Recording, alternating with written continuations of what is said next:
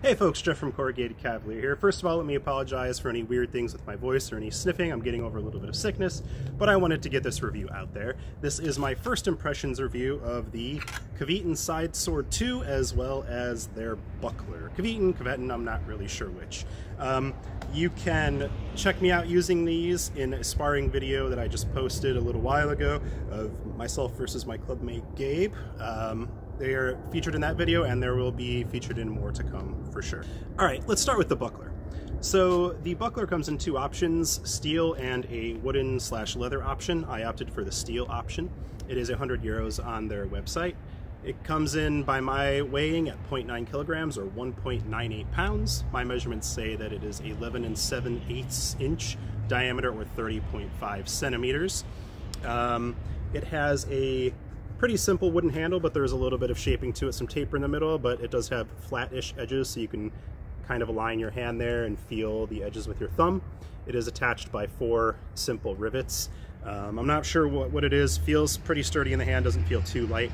The nice thing about this is that I could shape this a little bit more if I wanted to, and if it breaks, it's quite easy to replace. Just a piece of wood and a few rivets, no big deal. I did not find it tiring to hold out at extension, and I don't do a lot of buckler fighting. Later in the match that I am doing with Gabe, you can see my arm starting to tire out. I had done another match with the buckler before I filmed that one as well. Yeah, my arm will tire out eventually, but I did not find it hard to keep this at extension and manipulate it in several ways. A Red Dragon glove will just about fit in here, but I opted for just a Purple Heart Armory leather rapier glove instead, because the Red Dragon felt like I was really jamming it in there. So that's really it on the buckler. I quite like it so far. Absolutely no complaints. It's everything I wanted from a buckler, really. Let's move on to the sword. So this is Sidesword 2 on Kvetun's website. I chose to have the knuckle bow added. That does not come standard. It's an extra €20. It is listed at €250 on the Kvetun website. Let's just get to some stats first before I talk about details. So pretty much all of their stats on the website, which I'll link below, are accurate by my measurements, maybe off by a millimeter or two possibly, but there are a couple that were noticeably different, but not bad things necessarily.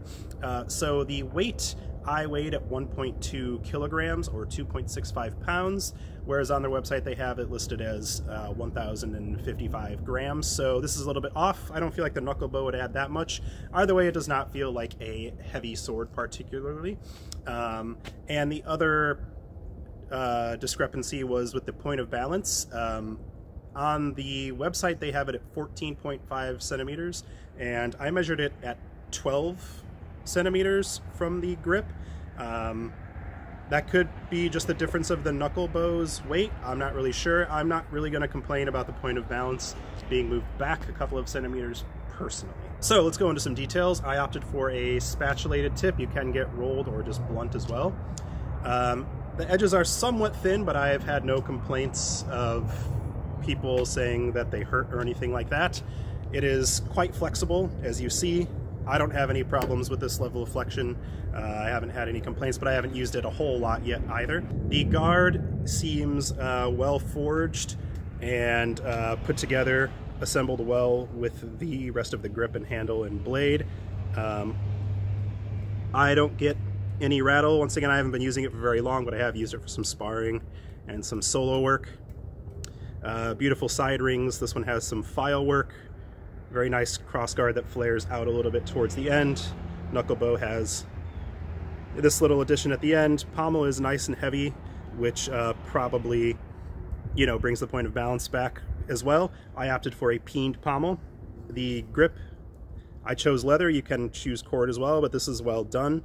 I see no mars in it whatsoever after a good amount of solo work and some sparring. It does have a fuller running up from the grip. I didn't actually measure how long, but it looks pretty well centered, looks nice, no issues there whatsoever. Overall, I really like how this handles. It does have a little bit more authority in the cut than I expected, but I don't mind that whatsoever as a kind of cutty sword person in general, but it does have quite a bit of point control, especially with the finger over the guard grip.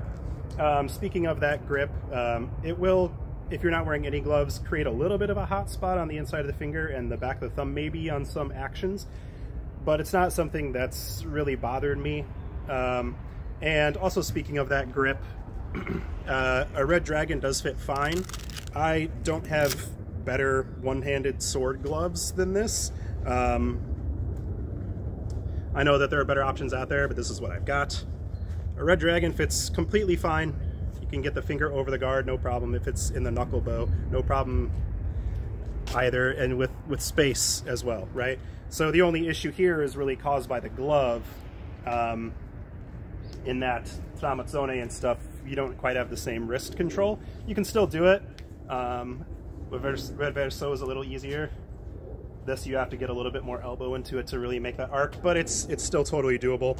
I guess the only place where it might interfere a little bit is the thumb webbing, the back of the thumb here. The guard does interfere with that a little bit, but it's really not bad whatsoever.